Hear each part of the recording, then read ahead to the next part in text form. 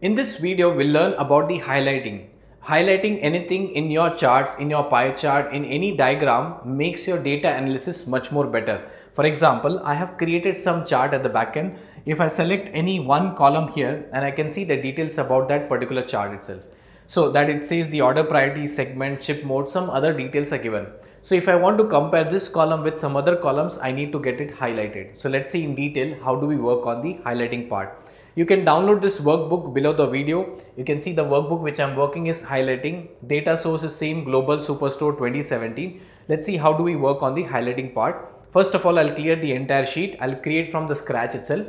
Just click on this clear workbook. So I'll pick up this customer segment in this place, pick up the sales into the rows, and then I'll pick up the other one as ship mode into this columns.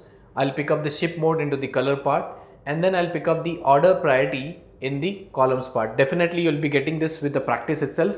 I have done it multiple times. For me it's very easy, so you have to keep on doing a number of times.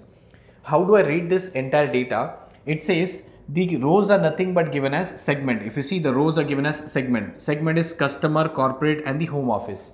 Here in the columns, if you see, there are two things, ship mode and order priority. The ship modes are given as first class, same day, second class. How do I come to know? On the right hand side, if you see, these are the ship modes. So first class is given here. This is the first class. Same day is given the second place and third class. Now where is the order priority? Inside first class, I have the order priority. Inside the same day, I have the order priority. So suppose if I click on the last column, the order priority is given as medium.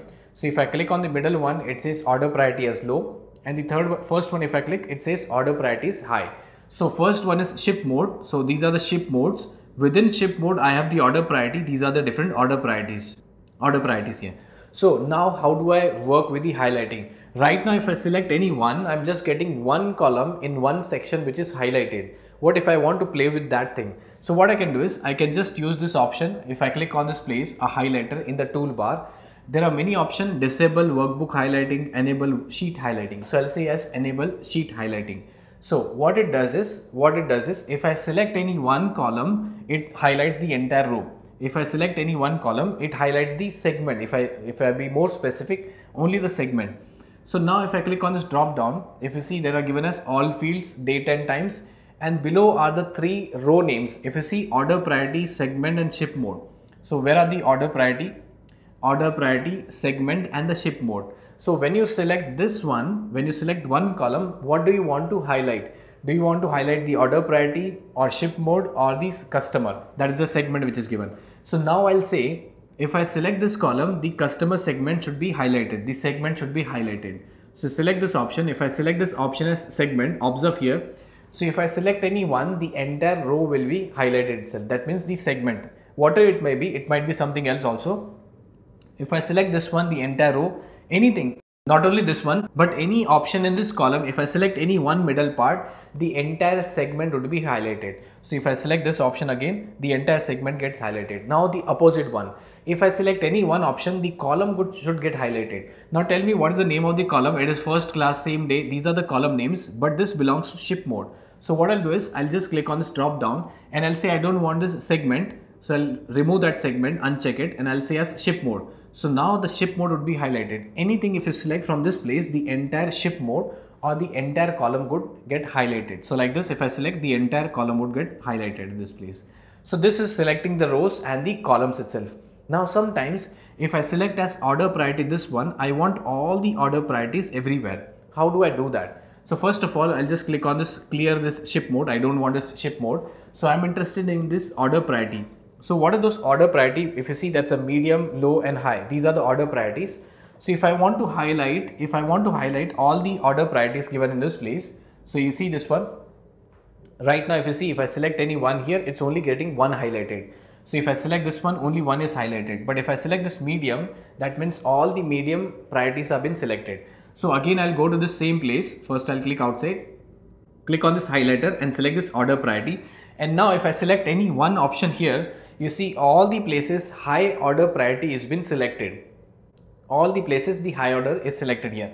So if I again click on this drop down, if you see, that's the order priority. So anywhere if you select like this, the order priority not only in this particular ship mode, but everywhere it is getting selected. So it is very easy for me to find out, to analyze the data itself.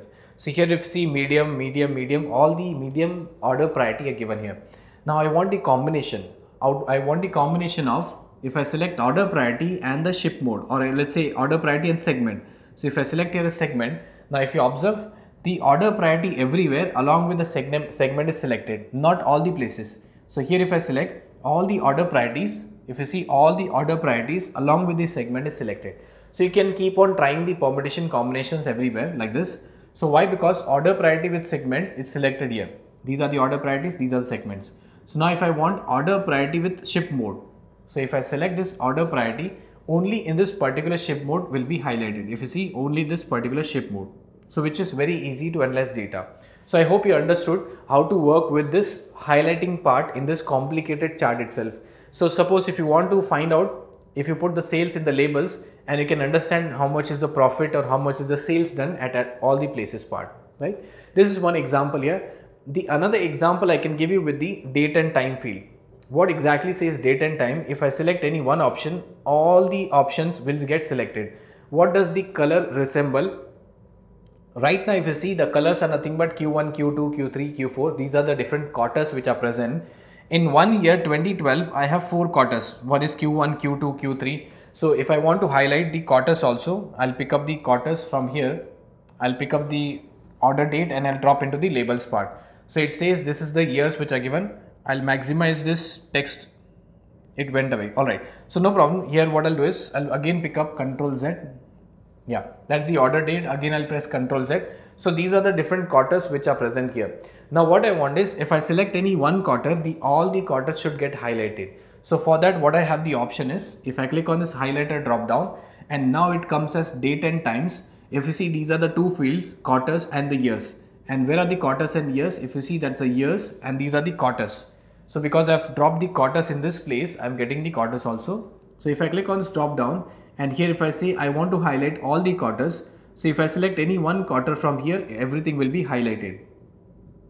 If I deselect this one, only the quarter which you select will be highlighted itself.